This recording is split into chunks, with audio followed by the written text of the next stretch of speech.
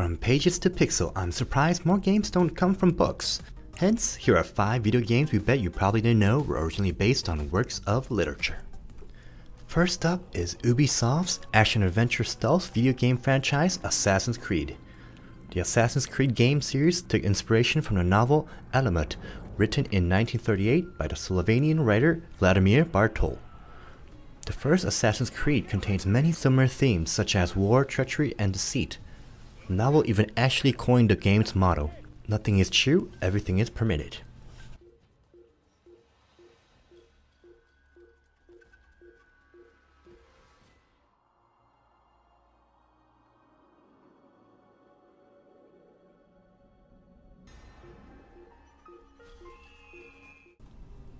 BioShock's original first-person shooter in particular incorporated the ideas of objectivism, which was primarily outlined in Ayn Rand's 1957 novel Atlas Shrugged.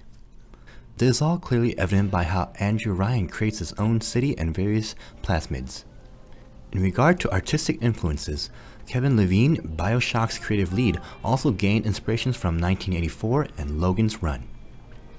The brilliant literary inspirations behind From Software's action RPG Bloodborne come from the game's director Hidetaka Miyazaki, who got it from the legendary horror works of H.P. Lovecraft.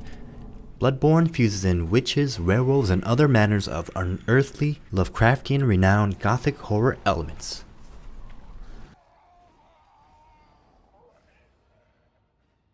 For this next one, Polish-British novelist Joseph Conrad's 1899 novel Heart of Darkness serves as the major inspirational premise for Spec Ops: The Line.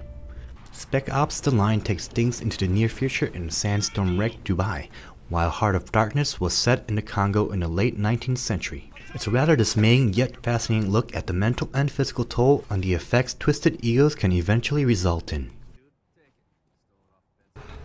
Stalker, the first-person shooter survival horror video game series, was inspired by Arkady and Boris Strugatsky's 1971 Russian sci-fi novel Roadside Picnic.